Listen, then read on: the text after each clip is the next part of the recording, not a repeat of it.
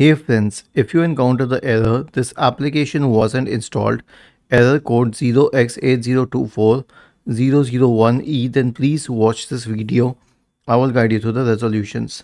The first solution is to reset the Microsoft Store. Press the Windows key and the R key together to open the run window.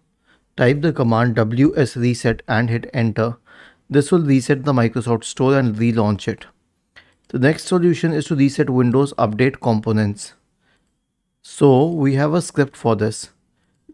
Copy the script, search for command prompt in the Windows search bar and click on run as administrator. Paste the script here and hit enter.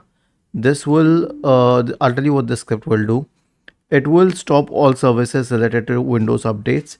It will delete the profile for Windows updates. It will delete the contents of the software distribution in cat2 folders, and then it will re-register the DLLs. It will reset WinSock and restart the services. So how is it related to Windows Store? See, the cache files for Windows Store are also stored in the software distribution and cat2 folders. So it is good enough. Was this helpful? If yes, then please subscribe to our channel, and if not, then let us know in the comment section of the video on how we could help you further. Thank you for watching this video and have a nice day.